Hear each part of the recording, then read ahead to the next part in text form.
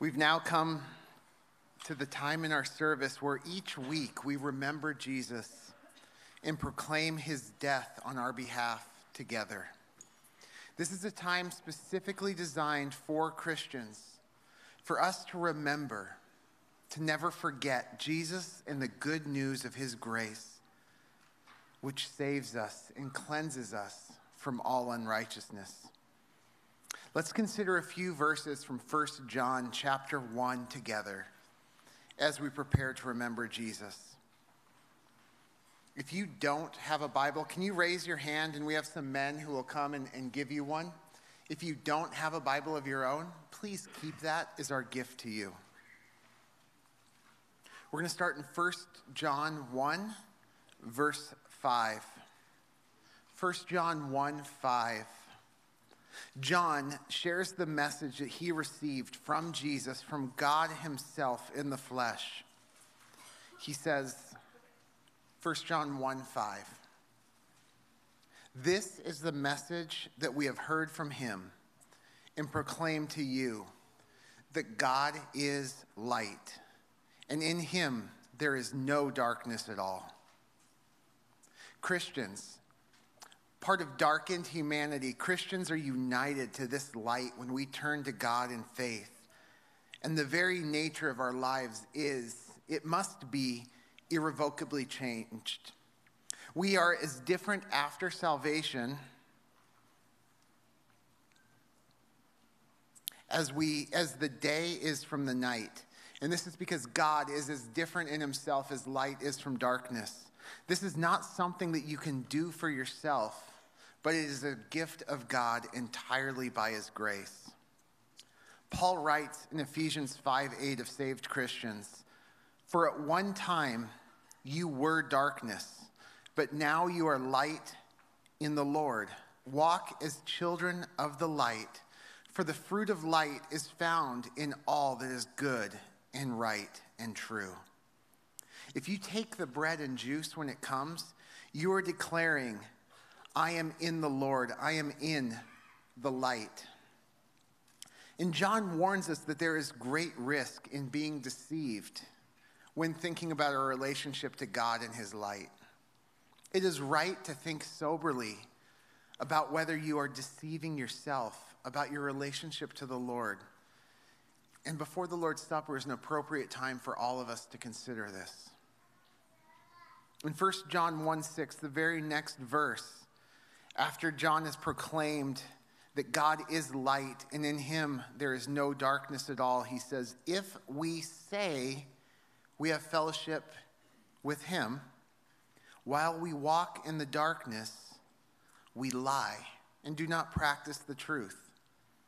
If you say today, I'm a Christian, but you're in darkness, you're self-evidently lying. That simply makes no sense. If you're walking in the pitch dark of night and you say to yourself, nope, it's day, you're lying. You cannot make it daytime any more than you can say to the sun, rise, and make it so. You are completely dependent on a light outside yourself to be in the light. And to say that you're in the light while you walk in darkness is simply a lie. And it's a lie that so many religious people, so many Christians find themselves falling into, and it's the lie that John is warning us of. And you are only lying if you walk in darkness and act like it is light. You can deny the darkness of your own sin, maybe thinking you can generate light on your own through holy living. See verse 8, jump down a verse. If we say that we have no sin, right? If you say, I'm going to walk in the light by trying not to sin. Well, if you say you have no sin, you deceive yourself. And if you minimize or ignore your own sin, counting on your own efforts for light, even while you're in darkness, you don't practice the truth, and the truth is not in you. There is only one way to walk in the light, and that is through faith in Jesus Christ. Jesus said in John 8:12, I am the light of the world. He who follows me will not walk in darkness, but will have the light of life. So walking in the light is fundamentally not about hiding your own sins or minimizing or trying to clean yourself up through self-powered obedience or good works. It is not spirituality, obedience, self-effort, improvement. It's not sitting here at church. What it is it is coming to Jesus with faith. And when you do that, his blood cleanses you from all sin. 1 John 1:7. If we walk in the light, and how do you walk in the light? By following Jesus. If you walk in the light as he is in the light, we have fellowship with one another. And the blood of Jesus, his son, we're going to remember that blood with the cup in a minute. The blood of Jesus, his son, cleanses us from all sin. So if you're a Christian, how do you relate to your sin? Do you minimize it, hide it, ignore it? That's like one in the darkness who says he has no sin, who says, I'm not in the dark, I'm in the light. Instead, John talks about the evidence that you are in the light. The evidence is that you actually confess your sins. Verse 9, if we confess our sins, he is faithful and just to forgive us our sins and to cleanse us from all unrighteousness. God's light exposes our sin, not to shame us, but to cleanse us. So Christian, fully aware of your sin, this morning, take the bread and juice with confidence because Jesus' blood has cleansed you from all sin while you repent of that sin and walk in the light. And by Jesus' blood, you'll be kept safe in the light throughout this life and into eternity with God in heaven, where his very presence replaces the sun with his light. So when the bread and juice come, evaluate your life, confess your sin, align your life with obeying God, acting in love towards one another, loving God, not this world. And where there's sin, expose it to the light in confidence because Jesus' blood cleanses you from that sin.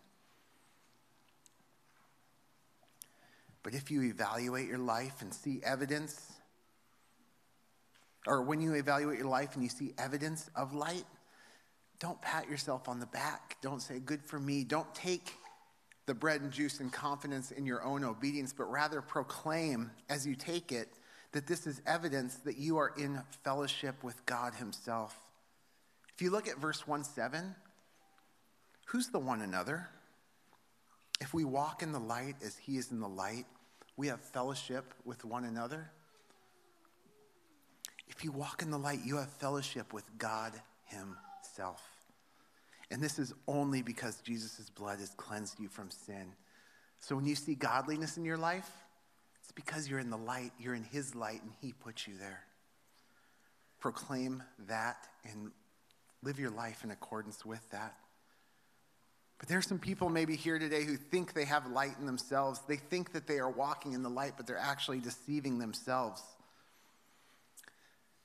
If this is you, you can't deceive God.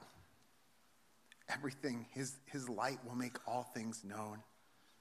And your only true hope is Jesus, whether you know that or not. So apart from his light and truth, you are in darkness and walking ignorantly, sinfully, swiftly towards the precipice of death, leading straight to hell and eternal judgment, hopeless eternal judgment and separation from God. If that's you, let the bread and juice pass.